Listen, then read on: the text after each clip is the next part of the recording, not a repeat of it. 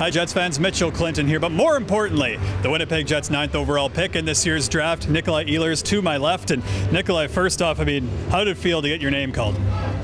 Great. I've been waiting for this day since I was little. So standing here right now in a Jets jersey is I can't even describe it. Like it's an amazing feeling, and I'm so excited.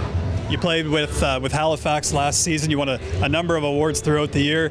You had 104 points. Can you describe how you developed in the QMJHL that kind of got you to this point? Well, obviously it was my first year in Canada, so in the beginning it was a little bit tough. But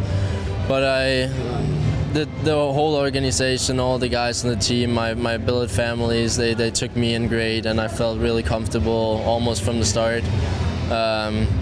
So just that made me feel really comfortable off the ice, and obviously I think it made me better on the ice. And I think I had great teammates. I want to thank all the guys on the team. I wouldn't be here right now if it wouldn't have been for them. So I'm just so happy right now to stand here. What was the whole week like for you as a prospect? Obviously there were a number of different activities that went on. And how much sleep did you get last night? None.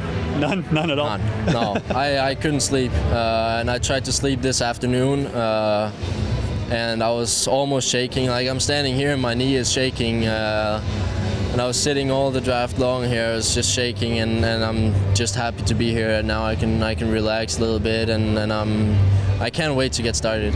For the fans back home in Winnipeg, what kind of player are you, and how would you describe your game? I think I'm a fast forward. I like to use my speed a lot. Hopefully I can score a lot of goals the next couple of years.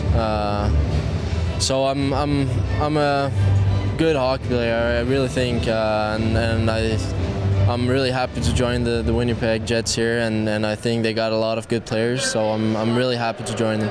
Well, congratulations from all of us at the Jets, and welcome to Winnipeg. Thank you.